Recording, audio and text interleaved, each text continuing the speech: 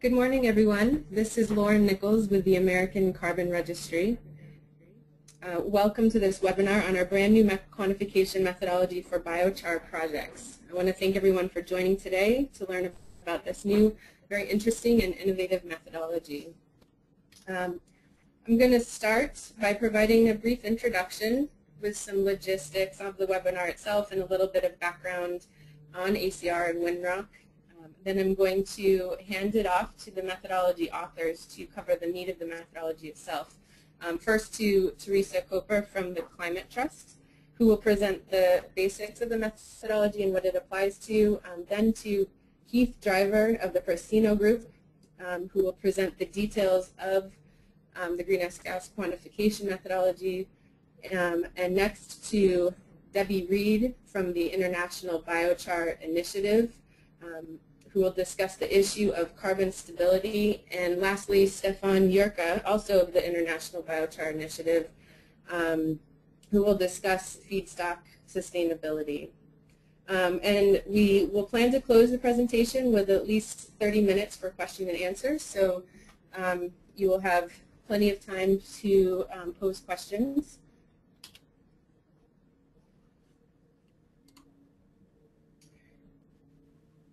Okay, so just first a little bit about the webinar logistics. There are two ways to ask questions. In your webinar pane, you should see near the bottom of the screen there a chat box in which you can type your questions anytime during the presentation.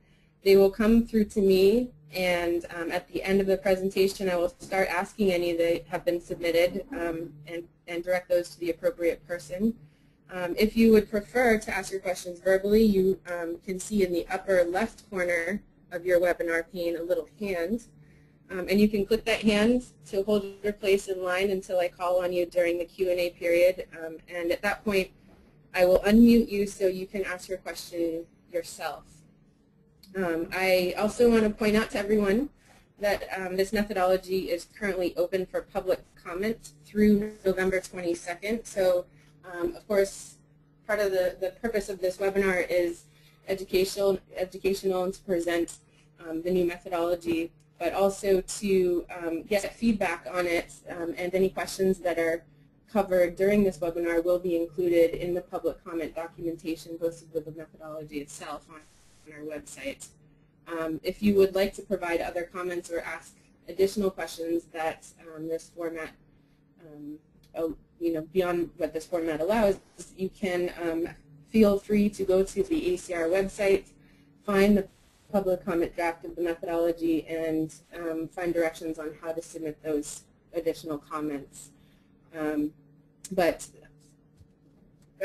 Regardless, all the public comments, whether submitted to us in writing or during the presentation today, will be addressed by the methodology authors.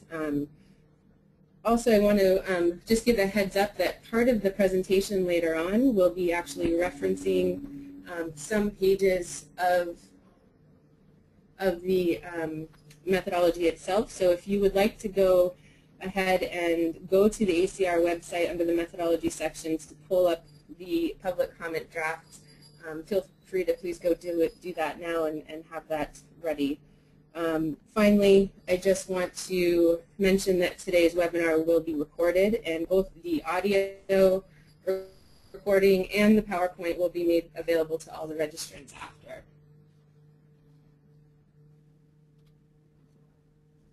Okay, so quickly I just want to provide a few slides of background.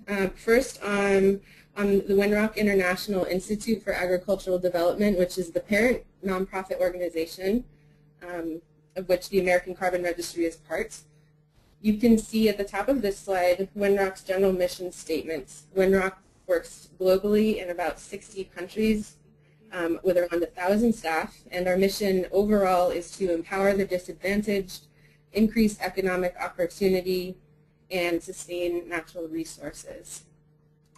Winrock was formed in 1985 from the merger of 3 predecessor organizations that were all Rockefeller family organizations devoted to international development, agriculture development, and food security.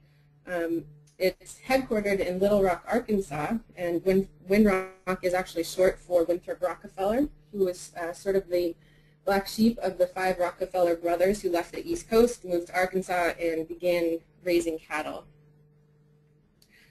So as an organization, climate change and its impacts, particularly on disadvantaged communities, is of great concern, and we think that as it progresses, the impacts will be differentially worse on a lot of the populations in the developing world. So that has been a focus of Winrock's for many years, and many of the programs Winrock supports, including clean energy, forestry, and natural resources management, and of course the American Carbon Registry itself, are geared toward trying to respond to that problem.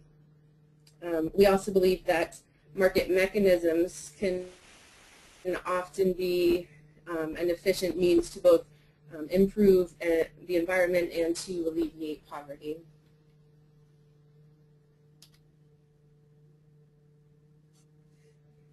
Okay, so the American Carbon Registry is the first U.S. voluntary carbon registry, founded in 1996. We've registered since then about 38.6 million metric tons of carbon dioxide equivalent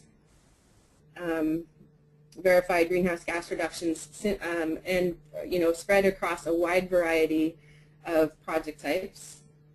Overall, the main roles of the American Carbon Registry are to one, develop and approve carbon methodologies. We develop some new methodologies in-house, and others, like the one that you will hear about in today's presentation, are brought to us from external authors.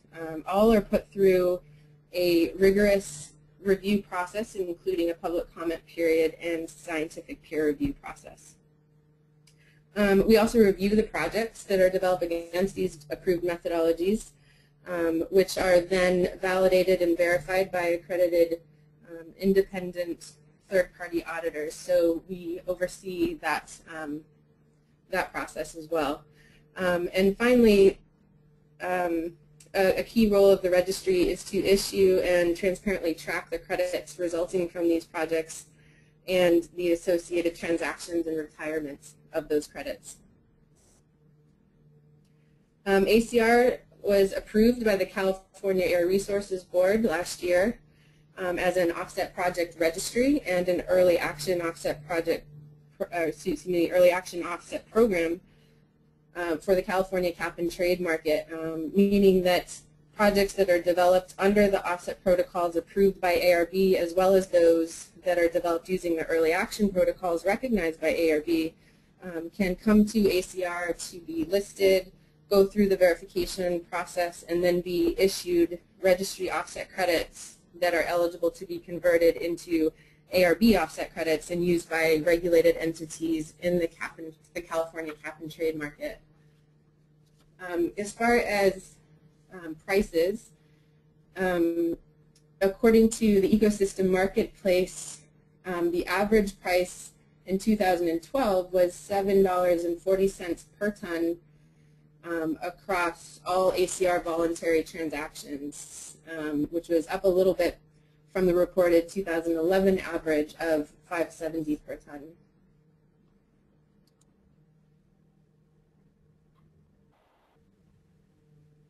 Okay, so just a couple comments quickly about why Winrock and ACR are interested in this methodology and are excited to see it through. As I mentioned earlier, Winrock's roots are really in agricultural research and rural economic development. So from the very start, Winrock has been looking at ways to improve ag production that also benefit the environment, and specifically in ways that also connect farmers with new markets. So the work that ACR is really is doing these days on this and other agricultural and land use methodologies really stems from that same tradition. We're looking into how we can promote innovation in this sector, how we can promote practices that sustain or improve the environment, and how we can use markets, in this case markets for greenhouse gas credits as a means to create incentives for farmers, ranchers, landowners to undertake new beneficial practices. We know that the science for this particular topic is challenging, but we are excited about working with the top experts in the field to bring to market a first-of-its-kind carbon methodology for biochar projects. So that is all I'm going to say. I'm going to pass it on to Teresa Cobra from the Climate Trust, who's going to start with the details of the methodology. And Teresa, please take it from here. Thank you. Thank you, Lauren.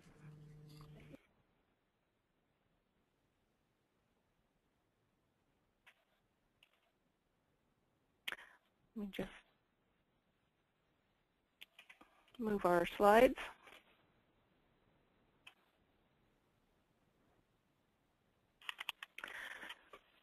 Well, I wanted to thank everyone who's joined. We are excited about this opportunity and appreciate your willingness to help us make this the best methodology possible and the most user-friendly. This is a methodology for biochar production to reduce greenhouse gases by sequestering primarily carbon. I want to also thank the Blue Moon Fund for supporting the development of this methodology. This methodology was designed to be applicable throughout the U.S., but not limited to the U.S. Now I'll go through some of the requirements. Projects must comply with the ACR standard, utilizing a qualified sustainable feedstock, which Stefan will explain in more detail later in this presentation. Adhere to the International Biochar Initiative standards.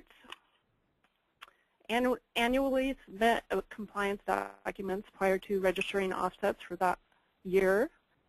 And must submit a greenhouse gas project plan for certification by ACR. The project must be validated and verified by an approved ACR verification and validation body.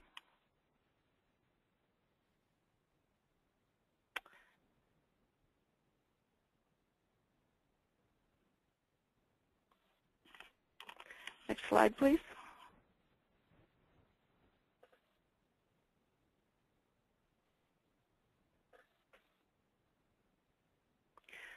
For quality control, the product must be tested for hydrogen to organic carbon ratio, and the product must have a ratio of 0.7 or less to qualify.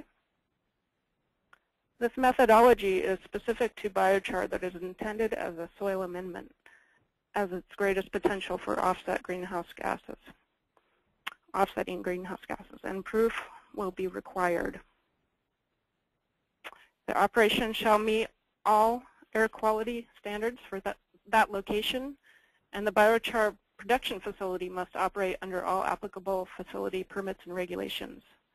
There must be an uncontested and exclusive ownership of the greenhouse gas credits, and that must be demonstrated. And now I'll pass it off to Keith Driver, who will discuss quantification of greenhouse gas emission reductions.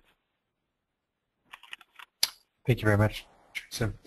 Hi, it's Keith Driver here from the Prasino Group. I'm just going to roll through some of the more technical elements of the protocol.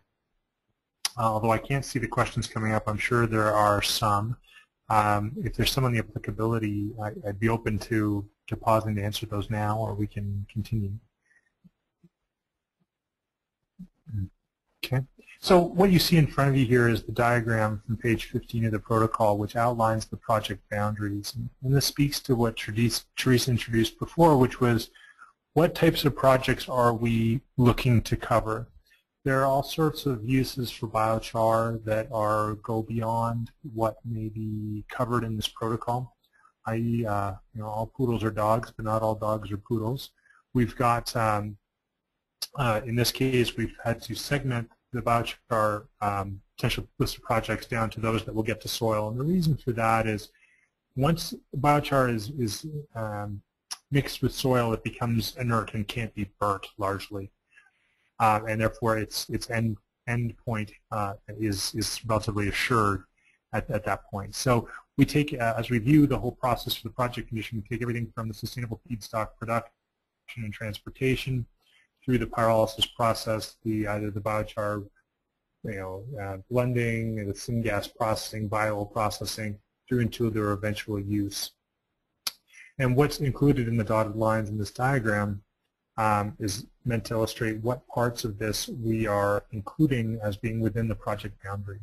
And this becomes important later when we in the protocol, when we look at what items over which we have control and what items for which we may wish to or need to quantify. So as you can see, there's quite a number of elements: electricity, auxiliary fuel use, any drying or processing of the feedstock, all the way down to the use of three streams: the liquid, the gas, and the solid stream that can come off of a biochar project.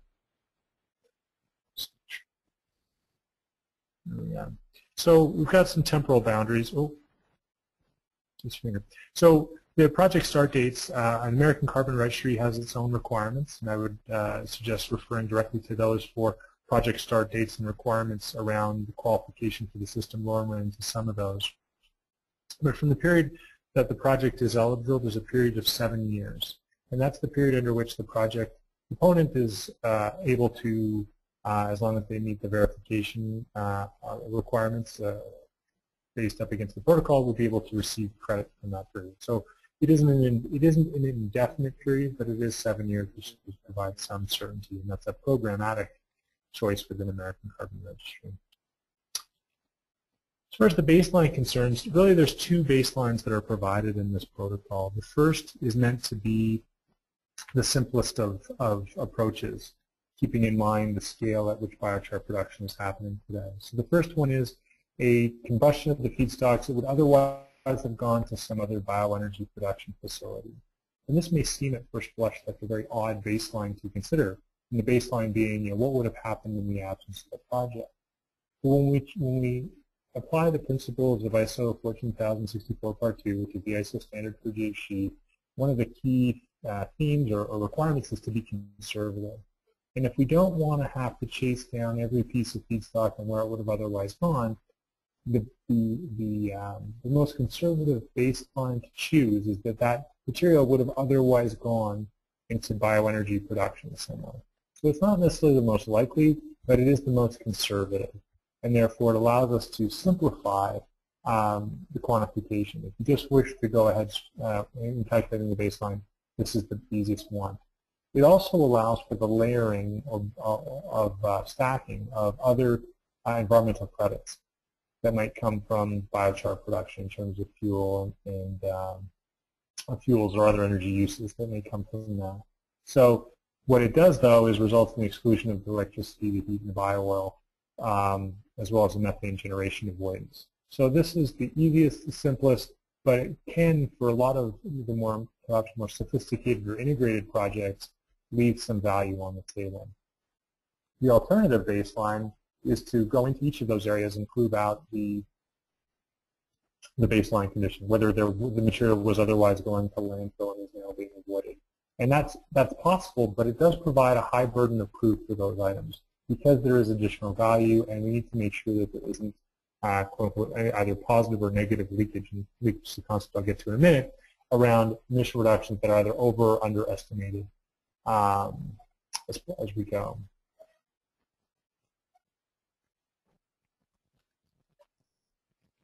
So here we get to additionality. Oh, itchy fingers.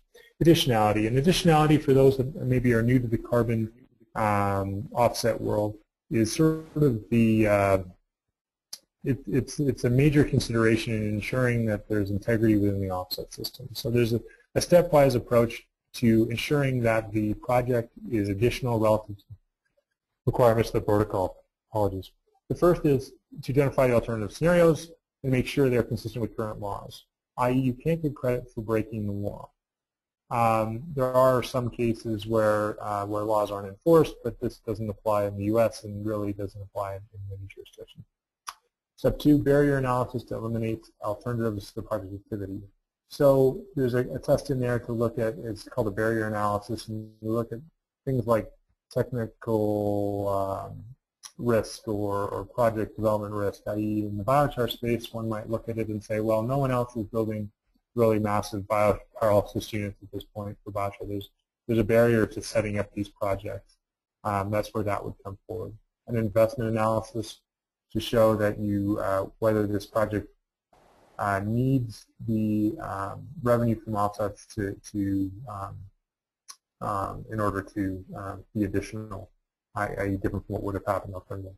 Note, you don't have to tick all of these boxes, but we go through in a stepwise approach in terms of understanding what the landscape looks like. So the project may make financial sense without the offsets, but there's certain barriers which would trigger you to have a higher requirement for return in order to manage the risk. And then there's a common practice analysis. I think most people on the phone who've been involved in the biochar industry would suggest that we haven't yet to hit common practice, although it is a lofty stretch goal that we would have out in the long run. And so this, there's a tool out there and there's a bunch of best practice around how to apply it, but really the protocol does nothing new in this space except just apply what's out there. So there are folks out there that understand this in terms of how you determine that the project is additional. In this case, we rely on a tool from the United Nations Framework Convention on Climate Change, UNFCCC. So for quantification, and this is a real basic slide, and I'll get into it in more detail. This is where I want to highlight two things on this page. One is the last line. Emission reductions are baseline emissions minus the project emissions minus any leakage that might happen. So let's break that down. So the baseline emissions are the emissions that would otherwise have happened. And I'll paint an example here, which is the waste would have the feedstock would otherwise have gone into a landfill and been treated as waste, and would have generated the methane emissions coming off it. Under the project condition, we pyrolyze that material and we capture that carbon. So you have a high emissions minus a low emissions in the project condition, and the gap between those is your emission reduction.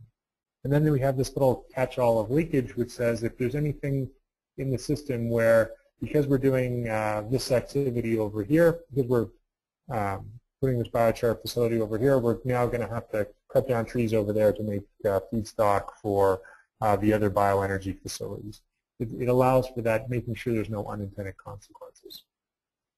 So if we start at the top of the slide again, and we look at the baseline condition, you can see under the simplest of the baseline conditions, as I mentioned earlier, the baseline emissions are equal to baseline emissions associated with this material being used for bioenergy production. Very simple, one thing, one element to look at. We'll get into the default values that help make that a little bit easier. If we go to the alternative baseline, which is to look at whether that material was anaerobically decomposing, or whether there was electricity or gas or oil being produced, you can see that it very quickly becomes quite a complex equation where you've got, as opposed to one thing where you've got one area where you need to do some quantification, you've got 1, 2, 3, 4, 5, 6, 7, 8. 8 particular elements that you either need to include or exclude depending on whether they're applicable to the project. And for those that are having trouble maybe reading the subscripts on those, really it's the baseline emissions is associated with the aerobic decomposition of that material. The baseline emissions is associated with the anaerobic. And you just stack them all up. And it's the sum of the total is the sum of them that it creates the total baseline emissions for what would have happened.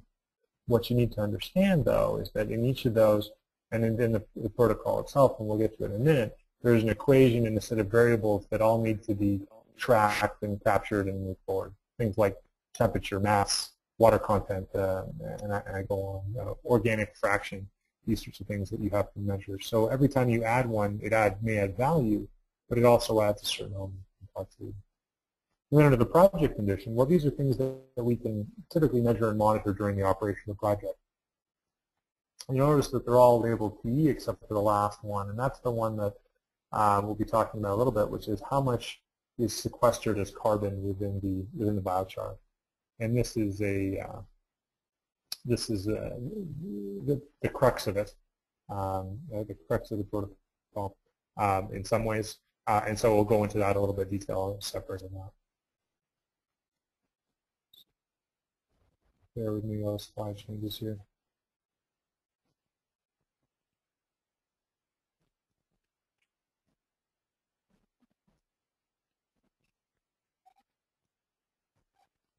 So the issues related to leakage that have been identified, there's really 3 of them that illustrate what leakage can be.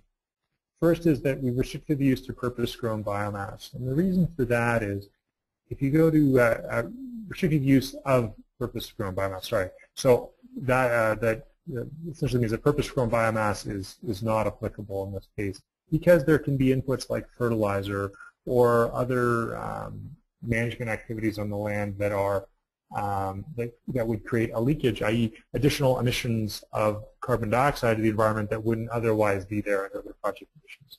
The other is the control of depletion of soil organic carbon, i.e. pulling agricultural residues off the field.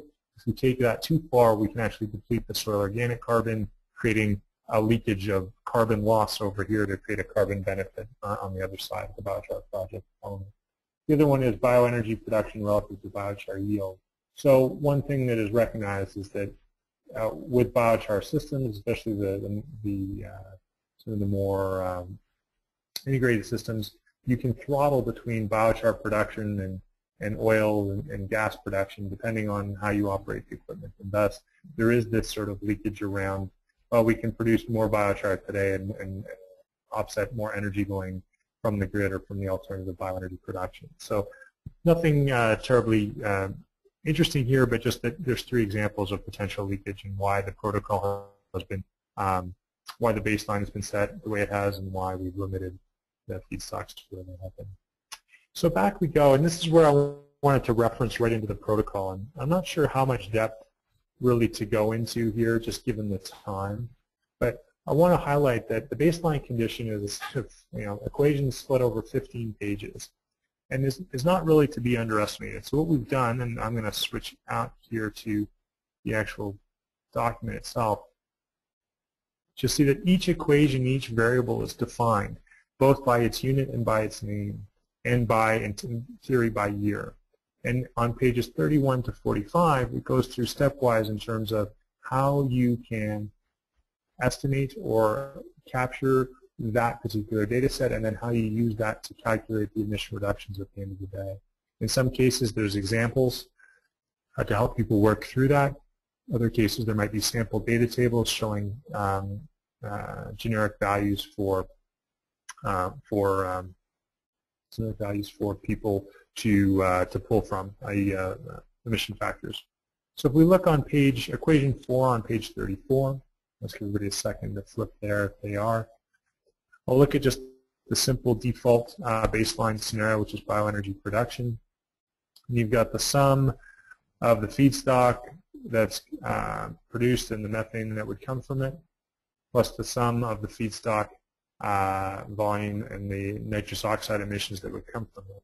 So I want to point out that a lot of these equations are actually have commas and colons in them because there's actually 3 greenhouse gases in this protocol that are being tracked. There's the CO2, particularly non-biogenic CO2. There's the methane and the nitrous oxide. And so equations have multiple meanings or deal with multiple gases, and they follow their way through. Further down, equation 5 is where we bring in, say, aerobic decomposition. So if that material was currently being composted, there would be some emissions under the baseline scenario. They're marginal, and we multiply that by the global warming potentials to figure out how many tons of CO2 per year. That would be 6. You can see that the equations become a little bit more intensive. We've got a first-order decay model that allows us to contemplate the amount of emission reductions achieved and forward account for some of them within the first 10 years in terms of the emissions reductions that are saved through the reduction of biomass going to landfill. I think we can all conceptually agree that if you avoid biomass going to landfill where it returning to methane, this is inherently a good thing. The protocol and the best practice provide us with this equation which accounts for that which would be oxidized and the fact that protocols can't reach too far into the future lest the baseline become a little less robust and conservative. I'm going to flip back to the PowerPoint just for a second to recheck the bearings. So now we look at the project condition. So the baseline condition is the first half of that equation. The baseline condition is there.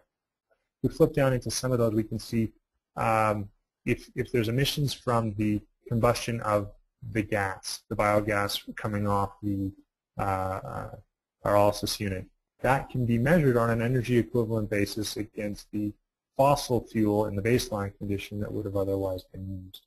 So we can use attributes that we measure in the project condition, i.e. how much gas was produced and what is the energy content of that gas, and we can relate that back to a volume of natural gas that would have been used, or propane or any other fuel that would have been used in that particular circumstance. So if you want to map through the project and baseline conditions, there's those two diagrams on page 15 and 16 of the protocol that show the sources and sinks, the various elements of our quantification. You can in some ways match them up, i.e. oil production over here versus bio-oil on the other side.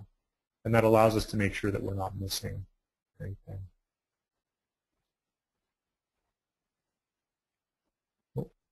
So I wanted to just, I never get one slide at a time.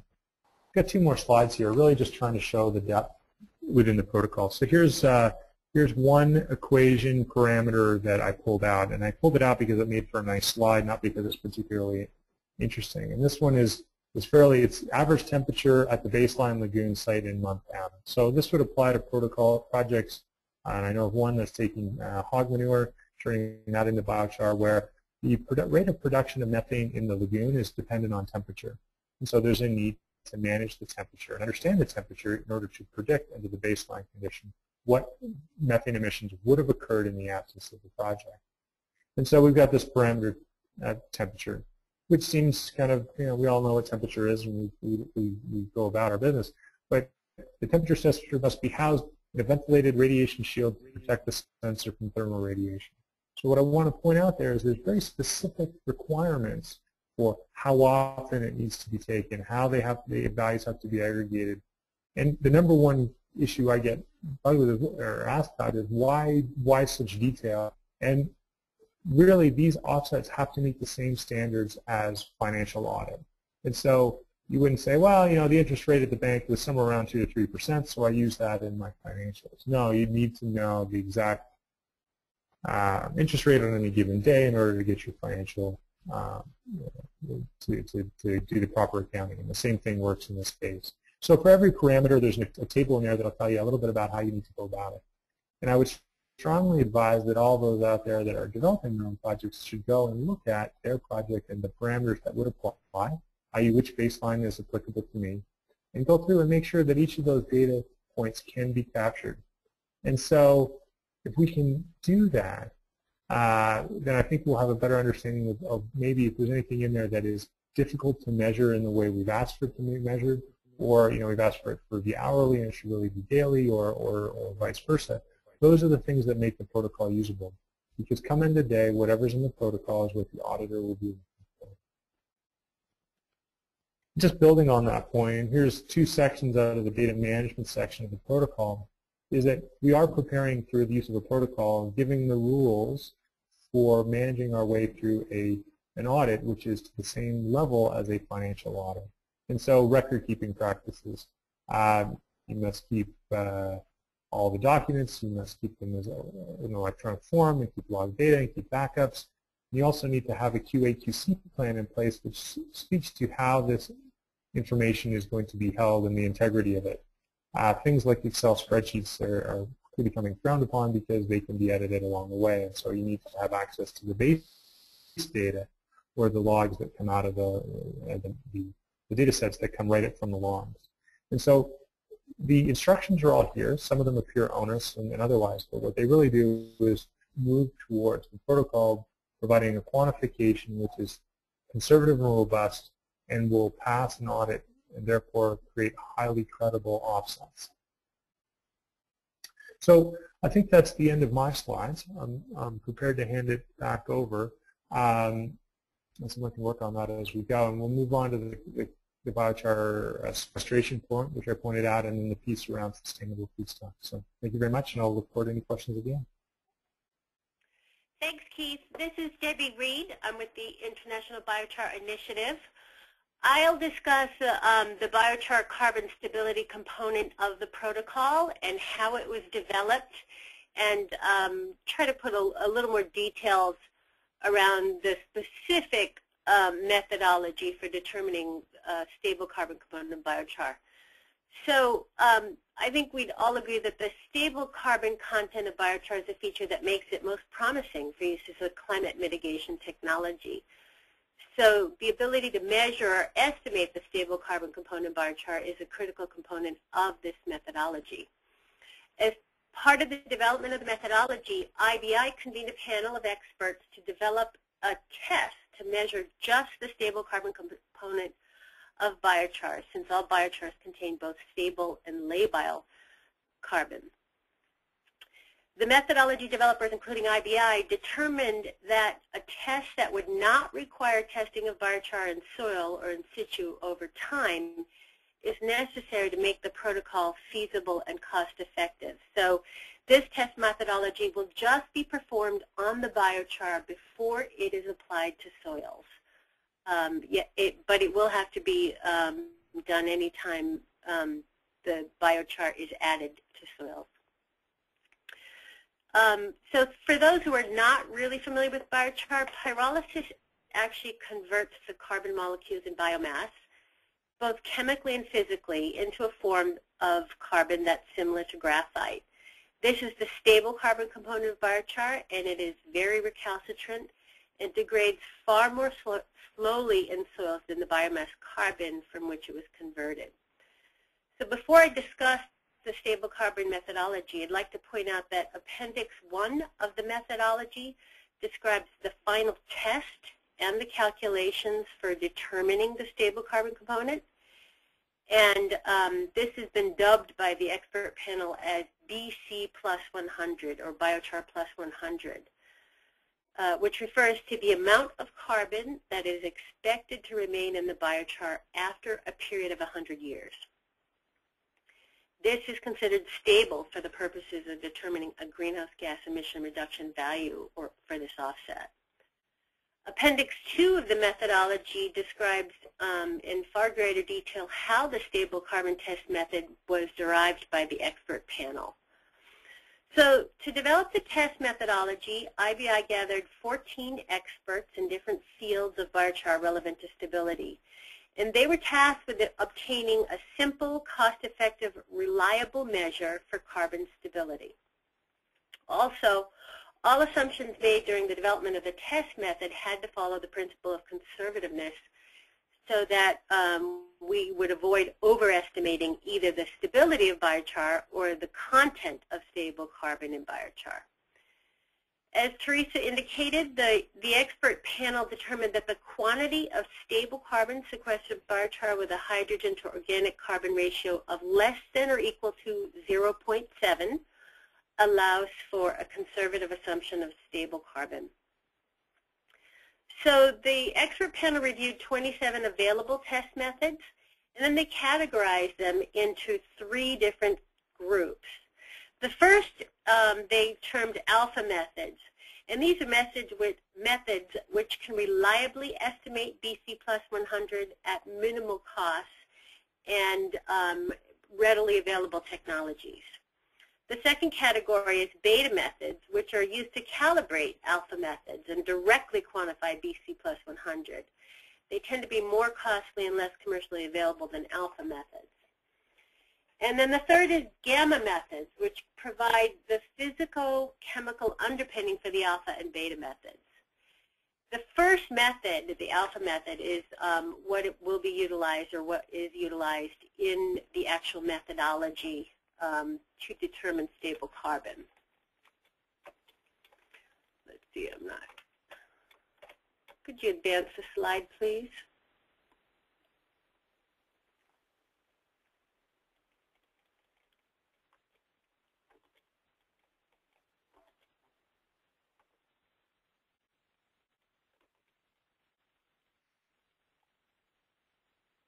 I don't know if Paul is there. Paul, I'm unable to advance the slide.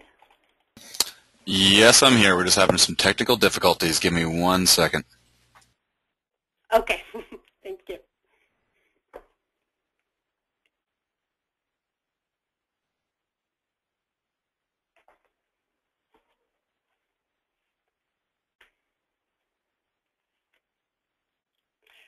while you're doing that, I'll continue with my description. So what the next slide will show is what the panel did is they reviewed all available incubation studies of biochar that were done under laboratory conditions, as well as all studies of biochar in soils that were measuring the degradation rate of the biochar. And what they observed was a trend in biochar decomposition patterns. And what the slide shows is that under incubation experiments and in soil experiments, the labile carbon component of biochar tends to degrade or mineralize until the rate of decomposition is fairly stable at around 600 or 700 days. So in other words, the labile carbon component will degrade over about the first 2 years until you reach a stable level of carbon. So this became an indication that the remaining biochar carbon exhibits a certain degree of stability. Now, the incubation experiments that were done subjected biochar to controlled conditions that were made to mimic harsh environmental conditions in soils. So they used, for instance, high temperature and moisture content and added inoculants and nutrients that would tend to mineralize or enhance the decay rate of the carbon. And again, after about two years, what you see is stable carbon component.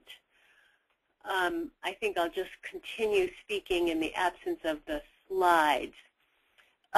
We have another slide that shows what the researchers or the expert panel found was that there's a really strong relationship between the H to C organic ratios of carbon or biochar carbon and the predicted BC plus 100 values. There was a graphic that showed that the H to C organic ratios between 0.4 and 0.7 exhibited the greatest percentage of BC plus 100 carbon, or carbon that would remain in soil at least 100 years after addition. So thank you. I see this slide here. So this is the slide I spoke to previously where it shows after about 600 or 700 days, you'll see at the beginning the high rates of carbon, and there's a very rapid decay process until about 600, 700 days it becomes fairly stable. This is when you know you have what is remaining is the stable carbon component. Let me see if I can advance this now.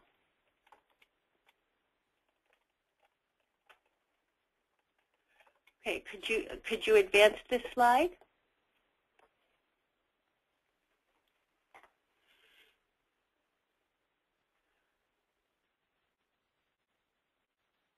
Okay, great. Perfect, thank you. So I was just speaking to this. This is actually the last slide. I'll go right to this one. So to show the conservativeness principle was applied to the test that was chosen, this slide shows that the mean BC plus 100 levels associated with biochars at differing levels of H to C organic values. Again, those that range from 0.4 to 0.7. And it shows the mean carbon percentage in those biochars. If you see the second column is mean. And if you go all the way over to the last column, the chosen value, you can see that what the expert panel did was they chose to show additional conservativeness. They chose carbon values that were lower than the means and lower than the lower limit in each case. So that, for instance, when you have a biochar that shows an H to C organic carbon ratio of 0.4, which means it's very recalcitrant, will have a high degree of stable carbon, the chosen value that's assigned there is 70, or 70% of the carbon will be the stable carbon value for this test. If you have a biochar that is 0.5 to 0.7 range, the chosen value is 50%. So 50% of the carbon in that biochar will be credited under this methodology. And I hope that that explanation makes sense. And if not, we can I can answer questions at the end.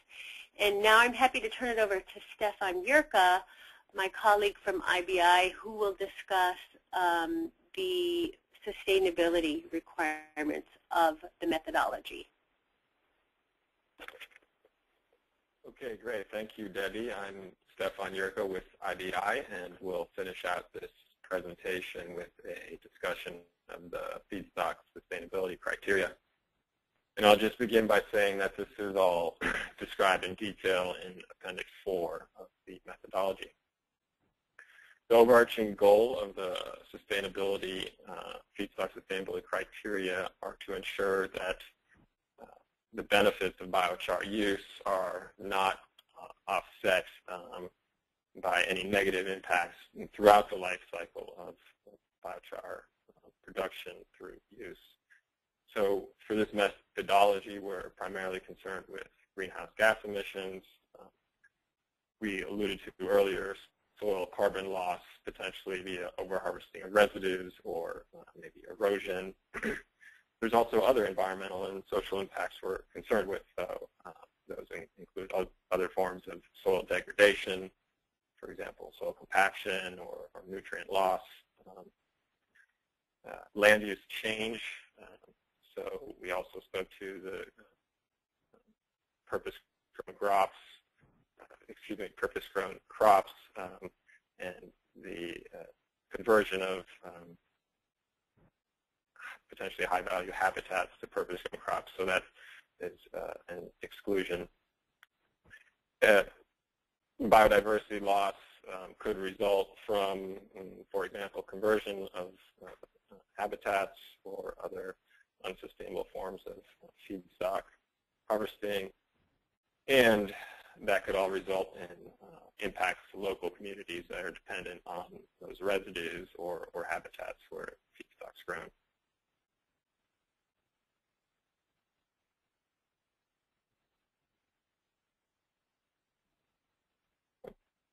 Back a couple of slides. So as a reminder, the allowable feedstocks under this methodology include, but are not limited to, biomass residues from forestry or agriculture, as well as other biomass residues, including municipal solid waste and other biomass-based materials approved for use under the IBI biochar standards.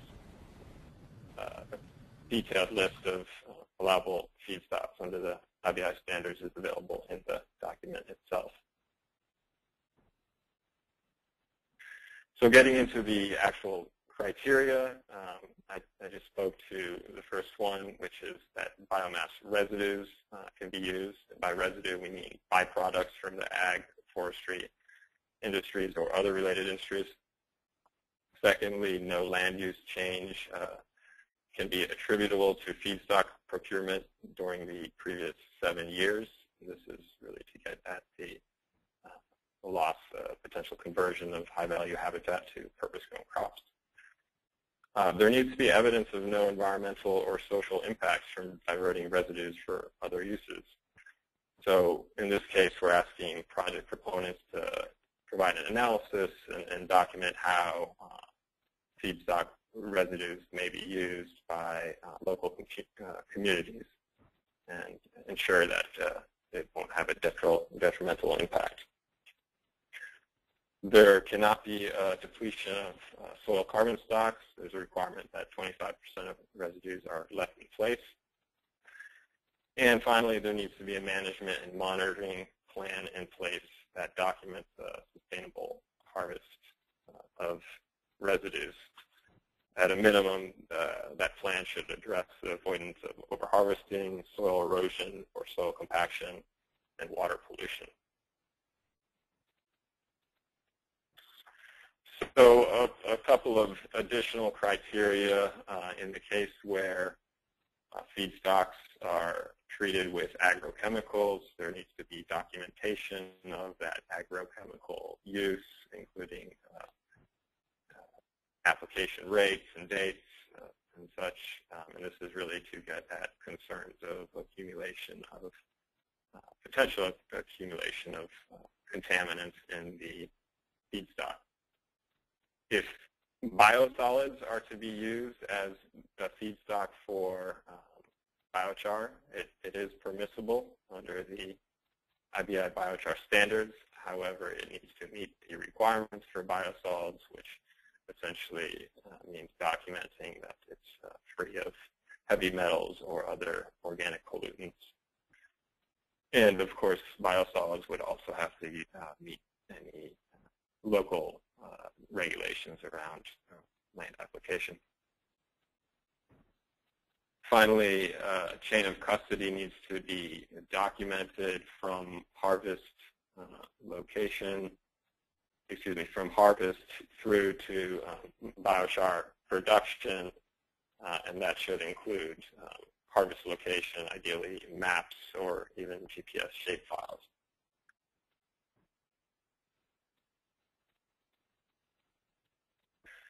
So for forestry and agricultural feedstocks specifically, we think those are going to be the prevalent feedstocks under this methodology. There's a few additional requirements. Project proponents are asked to either certify their feedstock for forest-based biomass under Forest Stewardship Council, for ag-based biomass, either Council on Sustainable Biomass Production or the Roundtable on Sustainable Biomaterials. If certification is not chosen, there's also the option to work with an independent third-party forester or agronomist licensed in the jurisdiction where feedstock production is occurring, and that professional would assess and provide a verification statement that there are no detrimental impacts to soil carbon stocks, as well as the other criteria listed earlier. For the case of ag-based feedstocks specifically, there's another option to provide peer-reviewed studies or soil carbon modeling analyses for that specific feedstock harvest that prove that sustainable removal rates are occurring.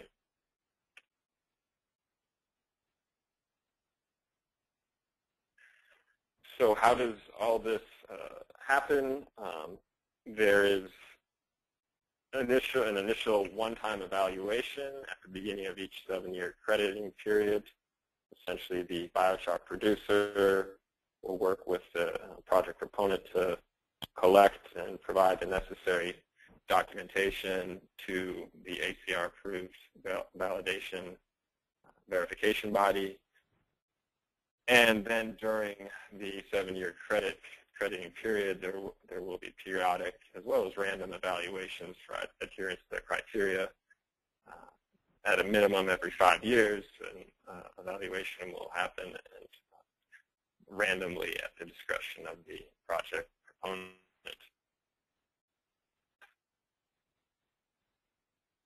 So that wraps up the formal part of the presentation. I thank you for your attention, and we'll turn it back to Lauren for the Q&A session.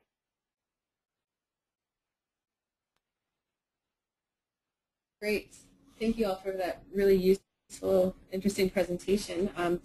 I just quickly want to remind folks before we get into the Q&A how you can ask questions. You can either type your question into the chat box, and that will come to me, and I'll ask those to the presenters, or you can click the hand button that you should see at the top left of your webinar screen, and you'll be called on and unmuted to ask the question yourself. Okay, so let's go into the first question that I have here. Why is biochar transport excluded from the boundary? Page 22 mentions that emissions are minimal given their economic limitations of transporting. However, the asker knows of large amounts of biochar being transported thousands of kilometers. I'm not sure who should answer that question. Maybe Keith, if you are. No, I'll put my hand up for that one. There's a couple answers to that. Yeah. Can you hear me? Yes, Perfect. go ahead. So there's a couple answers to that. One is that yes, the vast majority of biochar is not transported large distances. There is some that is, but there's also, if we look at the baseline scenario, which is other soil amendments, there are other soil amendments that are also being transported to niche markets or long distances as well.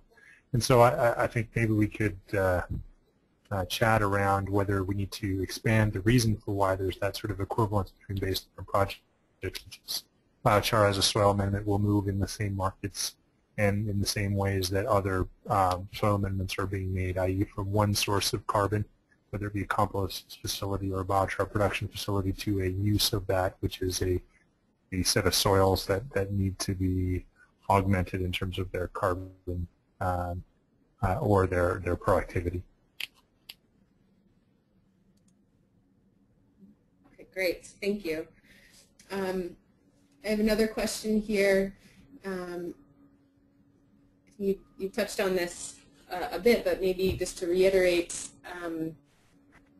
how did you decide that biochar is relatively inert once it's applied to the soil? There's a large range of stability estimates in the literature, and very few studies have been done in the field.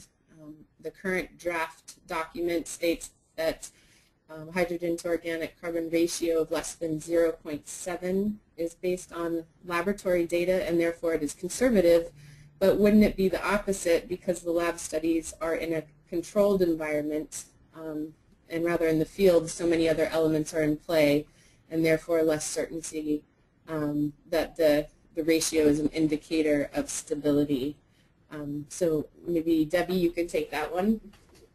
Yes, I'm happy to take that one. And it's a good question. I did touch upon it a little. The incubation studies and the field studies that have been done to look at degradation rates of biochar and the remaining stable carbon component have been done under controlled conditions, but what they've done is they've subjected the biochar to very harsh conditions that tend to not be replicated outside of the lab. So they're constant harsh conditions, such as high temperature, lots of microbes being added and inoculants being added to try to replicate if you were in long-term, highly degradable environments, which if you go through the protocol, I think it's laid out pretty well in Appendix 2, you'll see, is meant to replicate what we believe would be the harshest conditions under which a biochar would be applied in soils. And again, at every turn, the expert panel made conservative assumptions so that they did not overestimate the amount that would be left and or overestimate the stability. And then finally, I would just add that stable carbon component, the H to C or carbon ratio, that is measuring what is it's what I call the graphite-like portion of the stable carbon in biochar. And if you look at that structure under a microscope, you'll see that the carbon molecules have physically and chemically transformed themselves, and they've layered themselves, and it appears not unlike graphite, which is what gives it the stability in soil. So between the alpha, the beta, and the gamma tests, and our ability to measure that H to C organic ratio, we're confident that the test is in fact measuring stable biochar that will remain for at least 100 years, and in many cases much longer. Great. Thank you very much. I do have one hand raised here. Bill, Greg, I'm going to unmute you so you can present your question yourself. Let's see, I think you should be unmuted now. No, I hit that by mistake at the beginning of the seminar. Oh, okay. That was quick and easy to resolve. Okay, so we have another question asking, is there a real distinction between torrefication of feedstocks versus biochar production? Keith, do you want to address that one? Or? Yeah, absolutely.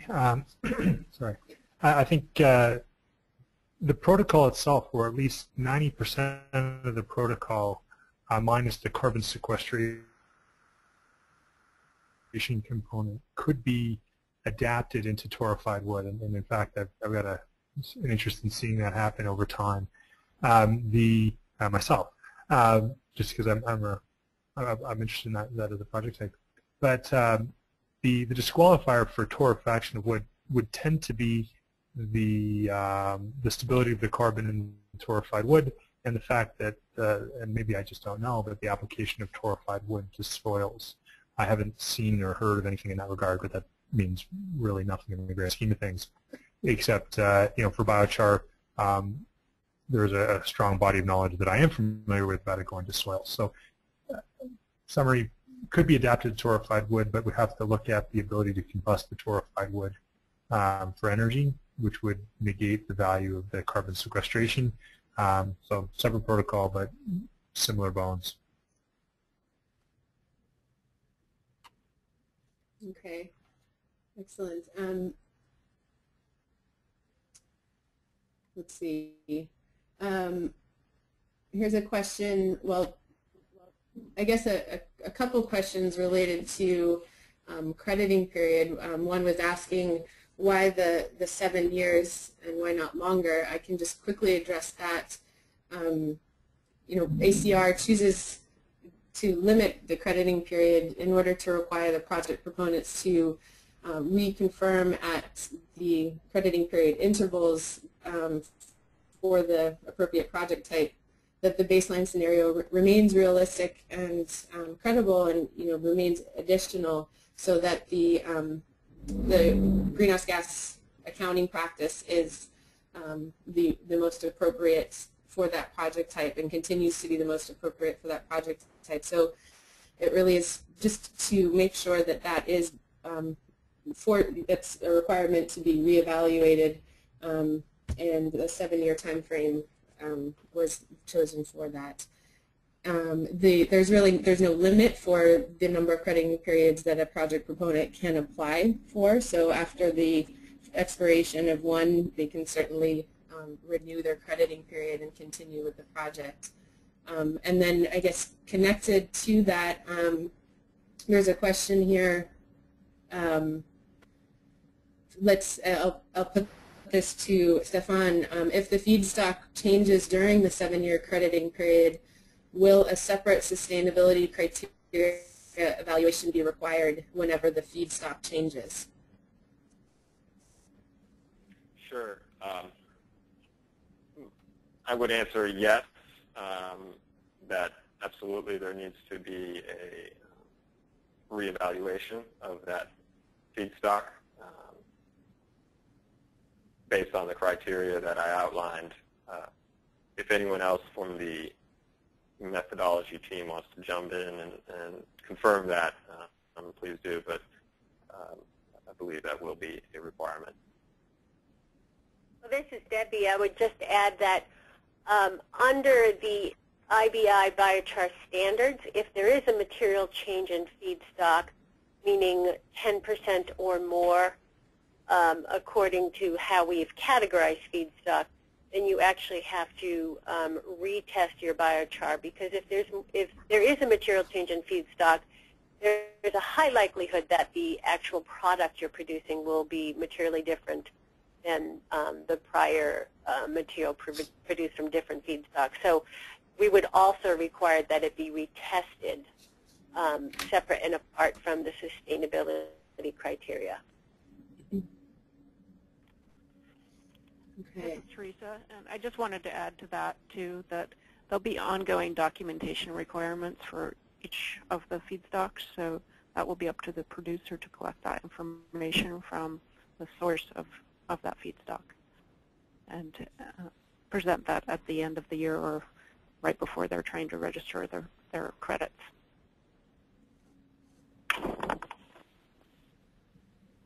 Great.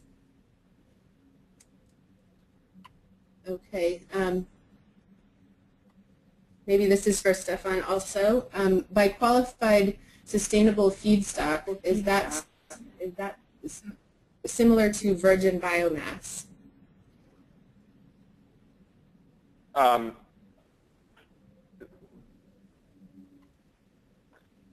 So I would, the requirement is that biomass residues are used.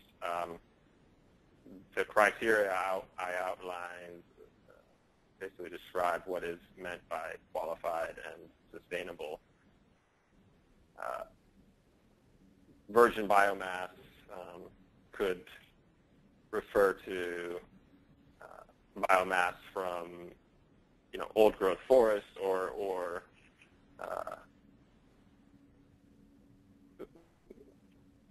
biomass from some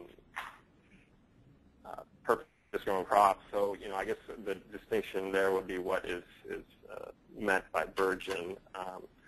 We are prohibiting the conversion of habitat to purpose-grown crops.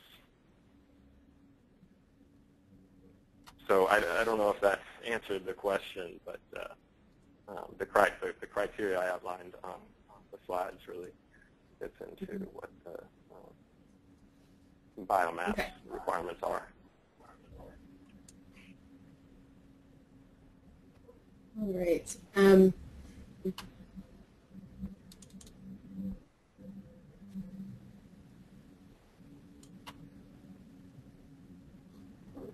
Okay, here's another question. What happens to the allocation of CO2 credits if either feedstock or biochar crosses country boundaries? I'm not sure who would like to take that one.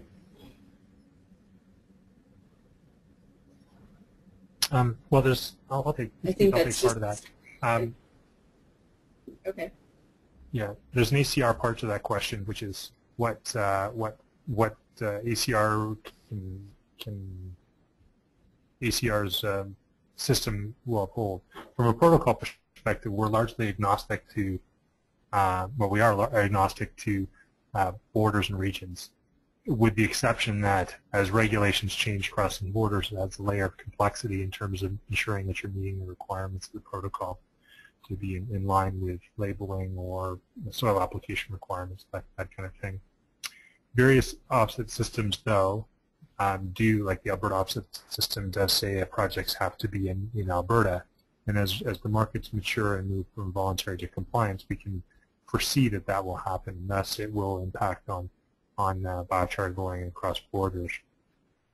The last piece is if it's going across as pure biochar and then being blended in other countries, just keep in mind that the scope of your audit will include the facility in the other country that would have the blending occur there. And I can see that being an issue with, say, biochar we're going from the U.S. to China, where there's a significant travel distance and an issue there, versus going across the border into Canada from the U.S., where really isn't a real sort of hard border there. Okay. Yeah, and I think it really goes to just a real distinct definition of ownership and being able to, regardless of transport, being able to track and count on the evidence shown for the ownership of the CO2 greenhouse gas emissions associated with the project. Okay, here's another question, perhaps for Stefan. Are residues left behind after forest fires, standing logs, for instance, considered as waste to be used to produce biochar? I would answer yes to that. Those would be considered residues or byproducts. In the analysis, one of the criteria for the sustainable feedstock assessment is that there needs to be evidence of no environmental or social impacts from diverting those residues. So in this case, as long as sufficient material is left in the forest, then it would have to be documented and analyzed by the project proponent. I think those feedstocks would pass the sustainability criteria, again, with proper documentation.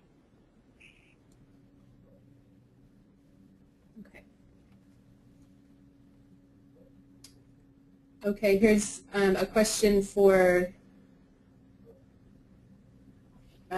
maybe Teresa can take this one. Does the methodology account for heterogeneity in the pyrolysis method itself, in particular temperature used? Are there controls for the efficacy of the pyrolysis method and technology?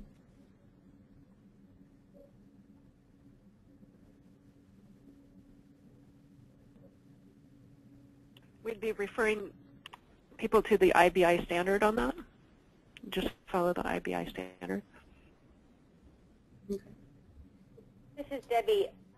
The IBI standard actually does not look at technologies. It's technology neutral. But there is a requirement in the methodology, the biochar offset methodology, that the technology must adhere to all local, regional, and national regulations for air emissions and other potential negative environmental impacts.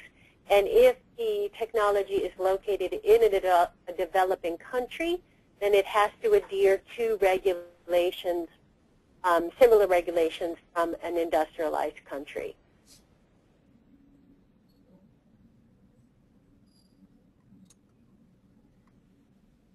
Okay. Does that answer? Yes, I think so. Here's another question. Debbie, I think this probably can be you as well. Can you explain why the drop for the stable biochar was chosen to drop so strongly from the hydrogen-carbon ratio of 0.4 to 0.5 and then remains flat from 0.5 to 0.7? Yes, that was, again, that's what the evidence showed, and what the expert panel was doing is trying to utilize the most conservative estimates. So they looked at both the mean value of stable carbon for each of those ratios, and then they looked at the lowest value for each of those ratios. And based on that and a desire to be conservative and to adhere to the conservativeness principle, they chose the 0.7 and then the 70% and then the 50%. Because the 0.4 is a very stable carbon, and 0.5, 0.6, and 0.7 were kind of grouped together as less stable but exhibiting 50% stable carbon. Okay, great.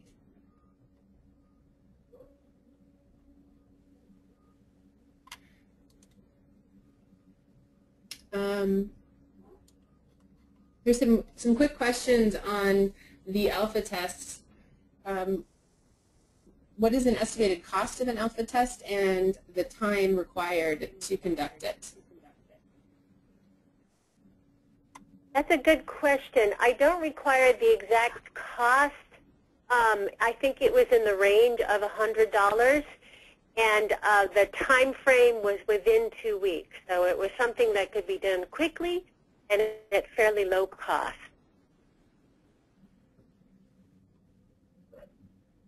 Yeah, I would just add, this is Stefan, that these are pretty straightforward laboratory tests for hydrogen content and for organic carbon content, and then essentially just identifying the molar ratio between those two. These tests are routinely performed by environmental and soil testing laboratories at low cost, as Debbie alluded to.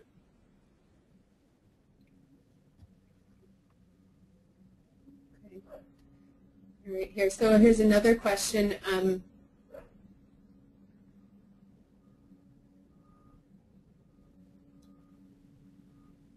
I've seen forest biomass include green leaves and needles chipped along with wood in preparing feedstock for pyrolysis.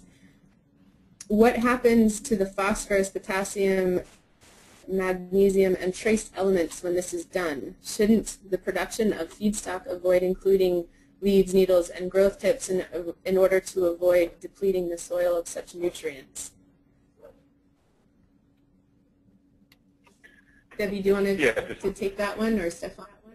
Well, I'll start out and say okay. It's a valid point. I think, for this methodology, we're primarily concerned and have been talking about soil carbon, but certainly other macro and micronutrients are important as well, and there should be an assessment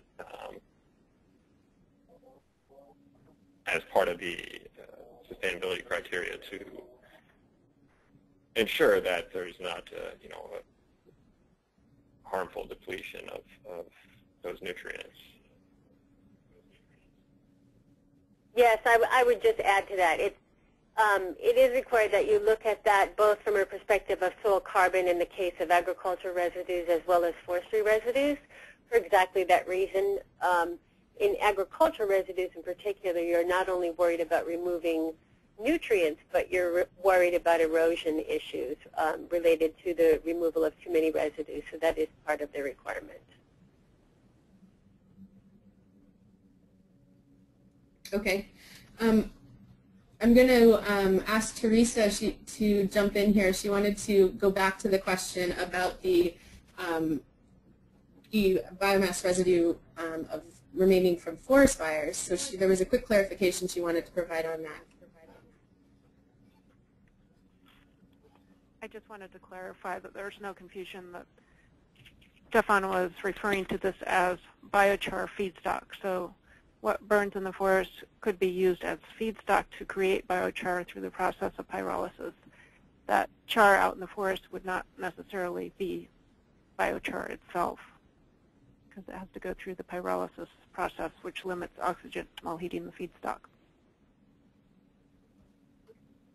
Great, thanks. Yeah, thanks for that clarification, Teresa.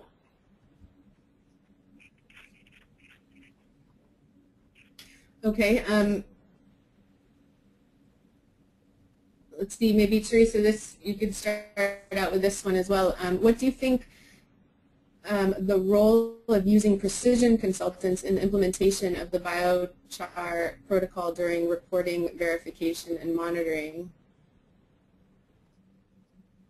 I guess, what kind of role can those consultants play in implementing this protocol? Lauren, could you repeat that, please? Sure. I guess, what do you think the role of, do you think there's a role of using precision consultants in the implementation of biochar, the biochar protocol during reporting, verification, and monitoring? If you need further clarification, I can ask the question asker to clarify.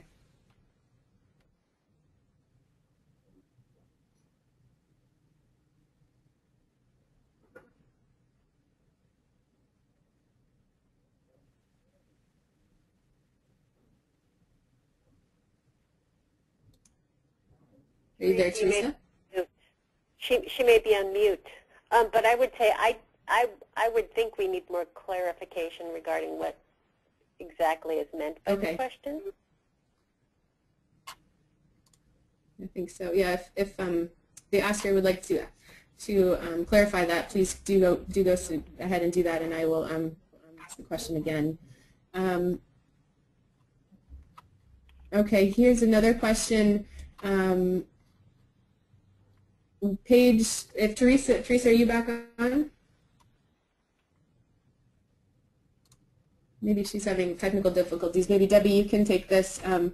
Page 19 excludes emission reductions from electricity production where projects are located in developed nations. Does this mean there would be no claim of the carbon benefit from the U.S. electric generators fueled by syngas from biochar pyrolysis? Actually, I think Keith should take that one. Okay. Sorry, I just nodded out. Is there, can you repeat the question? Sure. Page 19 excludes emission reductions from electricity production where projects are located in developed nations. Does this mean there would be no claim of the carbon benefit from the U.S. electric generators fueled by syngas from biochar pyrolysis? Yeah, that's a great question.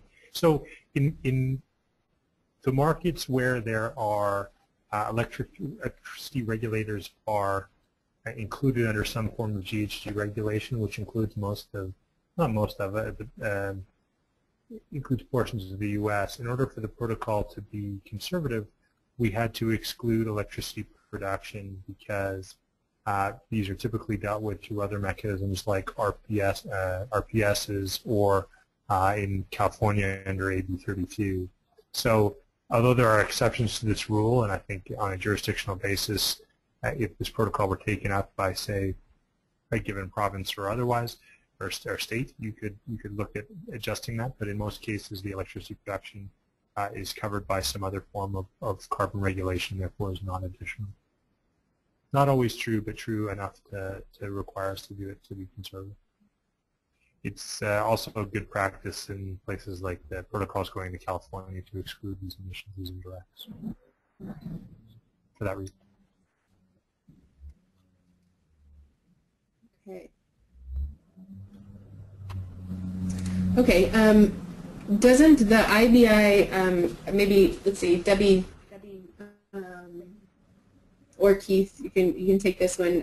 Doesn't the IBI 10% feedstock change requirement favor purpose-grown crops, which are not allowed by the methodology? Doesn't this provide a disincentive to developers to use the most widely available feedstock in their area at any given time? And if the goal is to avoid purpose-grown crops, why not give project developers more flexibility? So I can start. in some cases, Go ahead, Keith. No, please do, Debbie. Well, I would just say that the IBI standards actually don't favor purpose-grown feedstocks. And Keith, you can continue. Sure. So what I would say is that if you're going to bring your project in and you look at the range of feedstocks that are maybe within the realm of reasonable for your project, is I would include the broad set up in advance. It doesn't have to be, well, today we're just using X, so we can only verify against X feedstock.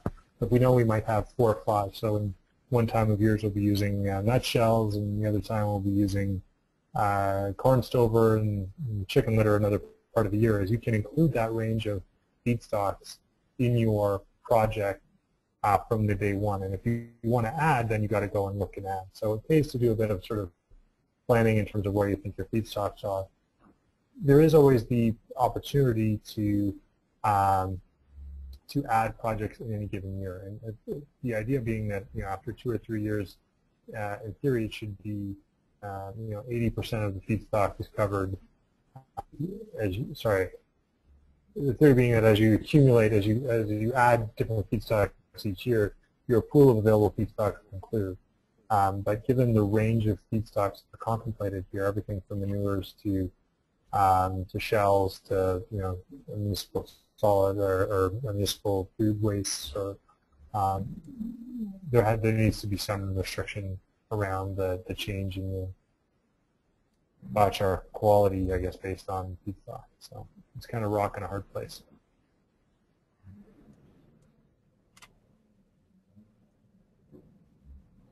Okay. We'll have about 5 more minutes here, so I'm going to try to get a couple new questions in. The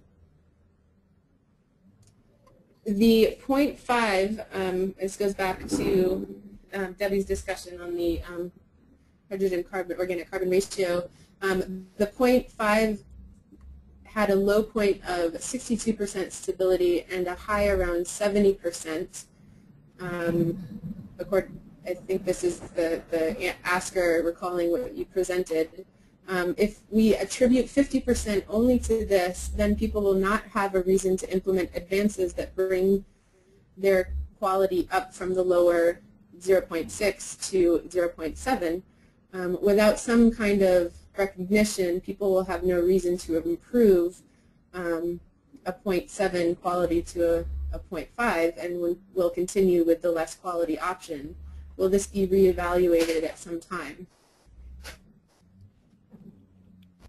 Yeah, so I'm not sure the H to C org actually refers to quality unless you're equating the stable carbon component with quality, which is one way of looking at it.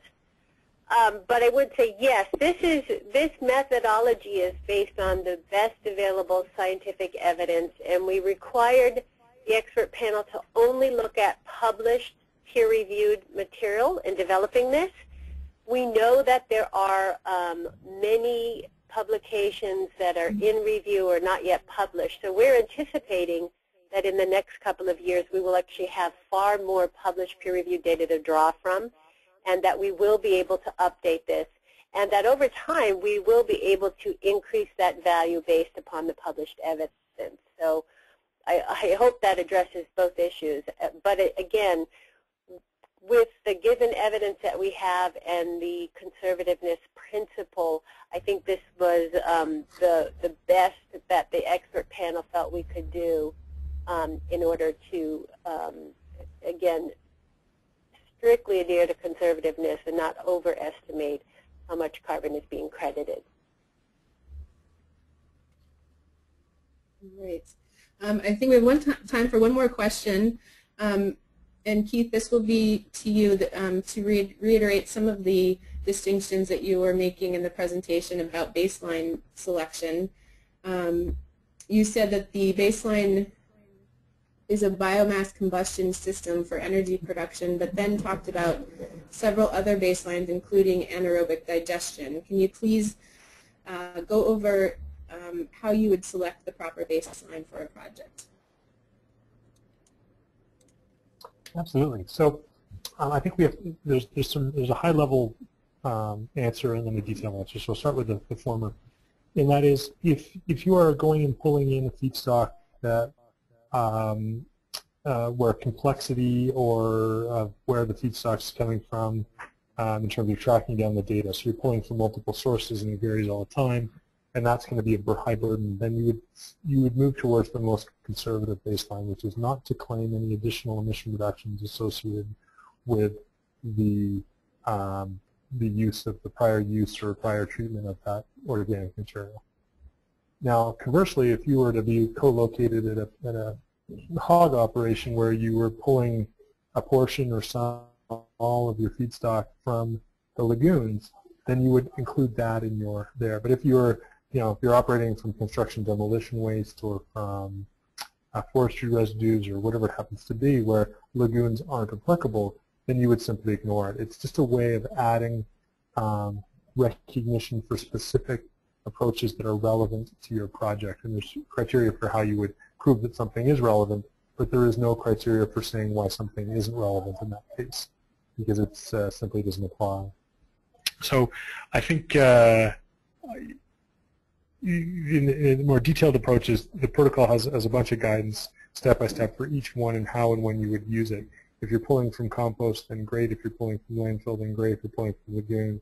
If it is otherwise or impossible to know, an example I'll give is the guy who shows up at the gate with a bunch of biomass from tearing down a barn on his property, or some construction ends or something, and you don't know where it was or would have otherwise gone, you can simply put it into the bioenergy pile because that's the most conservative, and where there's no records, that's where you would default to.